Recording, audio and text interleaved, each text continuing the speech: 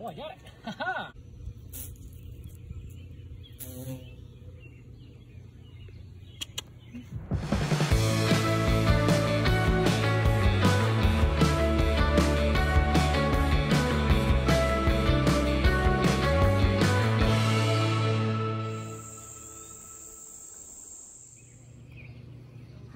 Spend enough time looking for wild creatures in and around your backyard, and you may notice signs of life, like burrows and holes.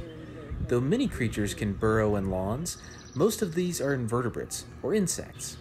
And during mid and late summer, there's a particularly beautiful and common beetle that you may encounter burrowing or emerging from burrows in your lawn.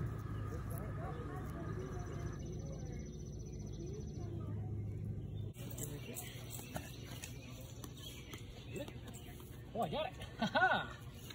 Whew! All right. So I've been chasing these little beetles around this yard here.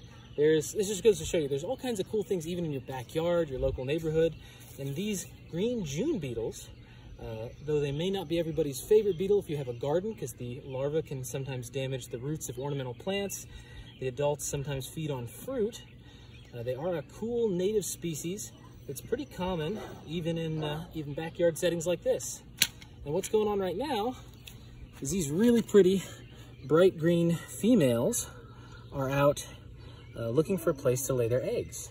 And they love this kind of sandy soil so that they can dig down, lay their eggs, and the larvae will then grow up over the next few months to a year and emerge next year as these beautiful emerald green scarab beetles. As you can see, I'm not being bitten by this beetle. Their mouth parts really aren't, I mean, they have mouth parts. Maybe they could give you a tiny pinch, but nothing painful. These are not biters. They have kind of spiny legs, so you might feel that. But they are not a beetle that you really need to worry about hurting you in any way.